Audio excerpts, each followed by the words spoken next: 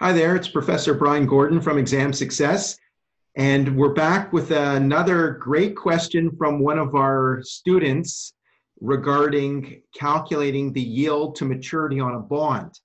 And so I think that there's two issues that you need to be aware of. Number one, is the question asking you for the approximate yield to maturity? Or is it just simply asking you to calculate the yield to maturity?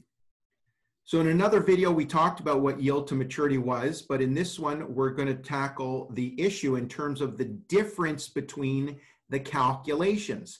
And in this example, what I'm referring to is using a formula to calculate the approximate yield to maturity versus using the calculator for the yield to maturity. And it may come to you and seem like it's the same thing, but they do give slightly different answers. And the way this exam is set up, this may be the difference maker in terms of a correct or incorrect answer. So we're going to crack the code here between approximate yield to maturity and just simply calculating the yield to maturity. So you're going to have to read the question carefully.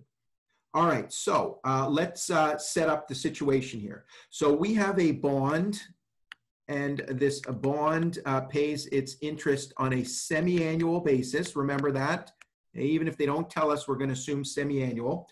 There's 6 years to maturity. The price of the bond is at 97.5% of par. The par value is 100, and the annual coupon is $4. So we've got the information down here. So if we use our financial calculator here to calculate the yield to maturity, let's go ahead and plug in these values, and we will see what this comes up with. So we'll turn the calculator on, and let's now make sure that we have our calculator set up. Last time we saw this, making sure that the payments per year were set to 1. All right, that's great, because now we're going to make our own adjustments in terms of these figures for the bond. So 6-year bond paying semi-annually, we'll multiply this by 2. We will get 12 payments. Okay, this is what we're going to enter for N. We have the present value, we have the future value. The coupon, this is an annual coupon. We need to divide this by 2. So this gives us a $2 coupon per period. So let's go ahead and enter these items into the calculator to see what it gives us for the yield to maturity. Remember, it doesn't matter what order we enter this in. So we'll put in, well, let's clear this off and go back to 12 payments. 97.5 as our present value, 100 as our future value, $2 as the payment, and now we're going to compute the interest, the discounting rate. So if I push compute and interest, oh, we get this message that says error 5. Okay, so this is another common item that my students have asked me about. What does this error 5 mean? Well, we need to tell the calculator about inflows and outflows. Inflows are items which you are receiving and getting back. So for example, the $2 coupon would be an inflow, something that we receive each period. The $100 par value or face value at maturity, that's another inflow. An outflow refers to a payment that we are making. So outflows would be the cost of the bond. Now, we need to label these. Outflows must be labeled as negative values, and inflows we're going to label as positive values. So in our calculator, we have labeled everything as positive values.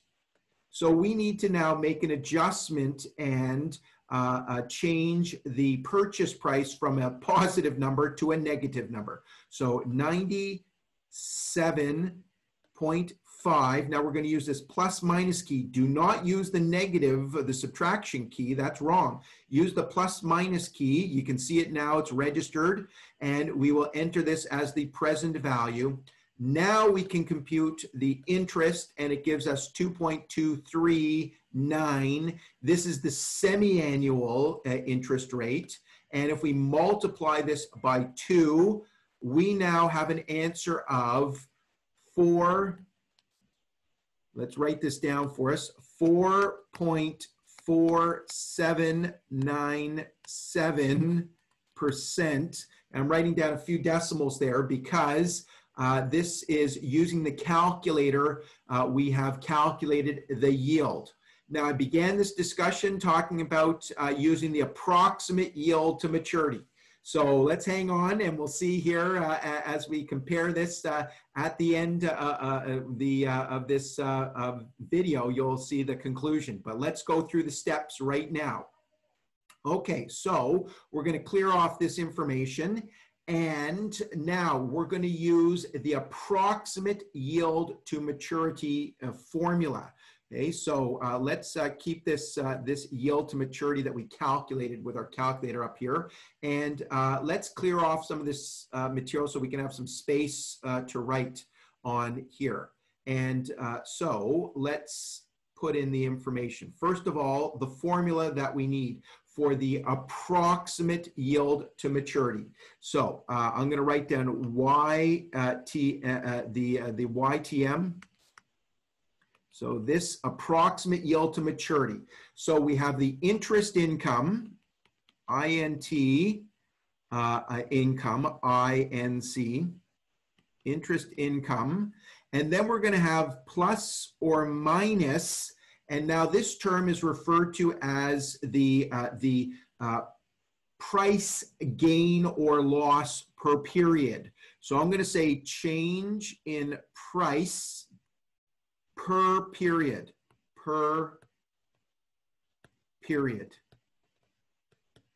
Okay, so we've got two components there.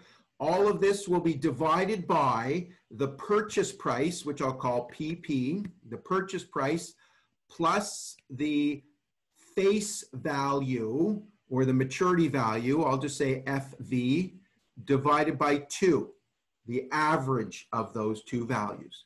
This is our formula for the approximate yield to maturity, and we're going to have to calculate this in steps. So, so this change in price per period, we'll have to tackle this. So I'll do this first.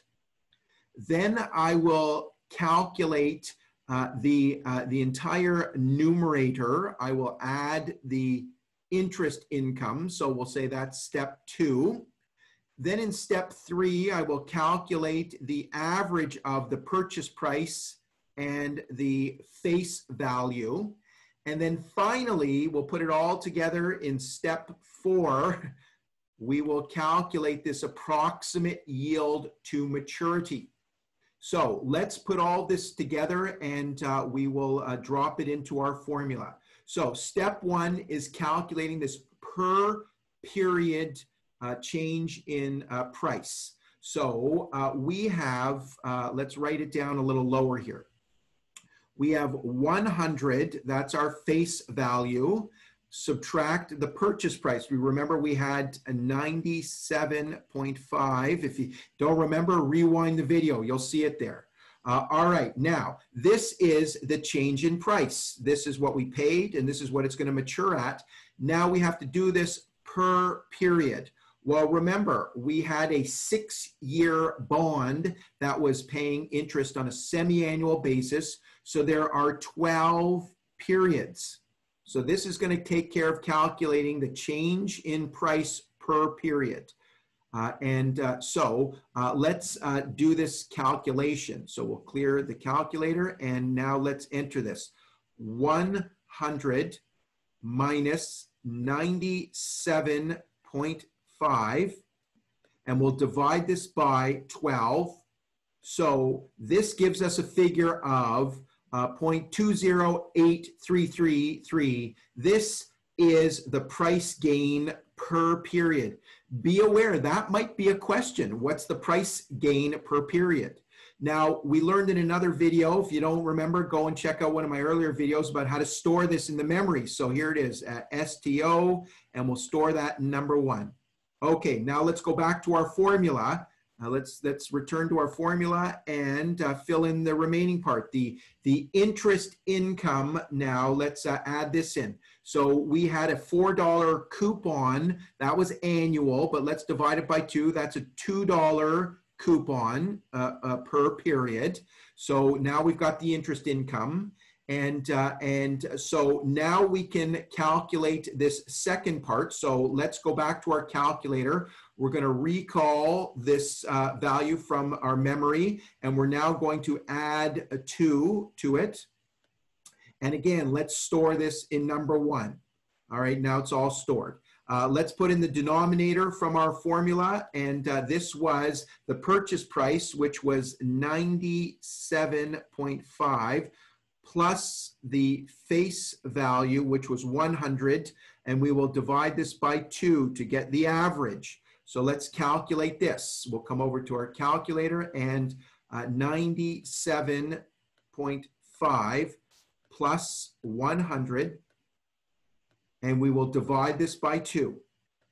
And now we're going to store this in number 2. All right, so I've got my values, I've done them all, and now let's do step 4. Let's put it all together. So we're going to take the numerator, so let's recall this. That was 2.208333, and now we're going to divide it by, and we're going to recall where we stored this in number 2, 98.75, and we're going to get decimal 0.2236. Let's multiply this by 100. So this gives us the yields on a semi-annual basis. Let's multiply this by 2 times 2, and it gives us an answer of 4.4725. So let's just compare this to our previous answer.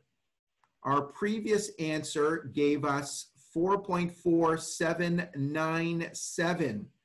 Our approximate yield is 4.4725. So they're very close. They're close to two decimal places, but the answer may go to 3 decimal places.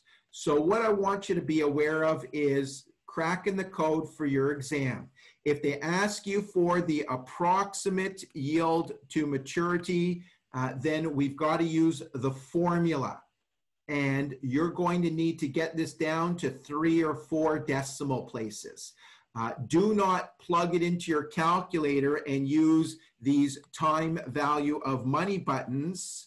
Okay, that will give us the yield to maturity if we calculate the yield here, but that's going to give us a slightly different answer. So I hope that this cracks the code for you. I just want to review that if we use the calculator, we can calculate the yield to maturity and we can get a certain value. Remember about the inflows and outflows. Okay, that is critical here. Otherwise, you're going to get that error 5. You don't want to get that error 5. If the question asks you for the approximate yield to maturity, then it's an exam signal that you've got to use the formula. And there's a slight difference in the third and certainly the 4th decimals. And that may be where the answer lies.